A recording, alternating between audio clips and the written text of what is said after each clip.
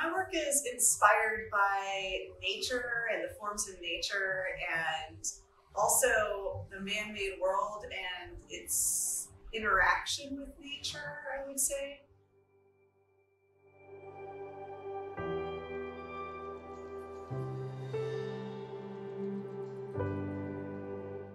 I tend to make work that has a look like it came from nature, but the materials that it's made out of are man-made materials. So I'm really dealing with the intersection between those two things that we like to think of as separate, but in my work I combine them.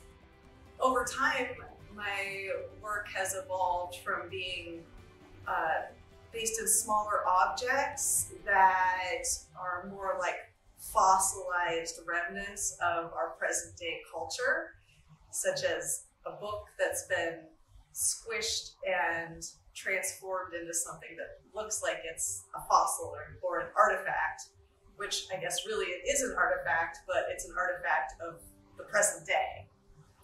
So it's gone from being smaller objects to expanding into larger accumulations of objects, such as 3,000 pencils all glued together, or a bunch of parts of books that then are assembled into a whole piece on the wall.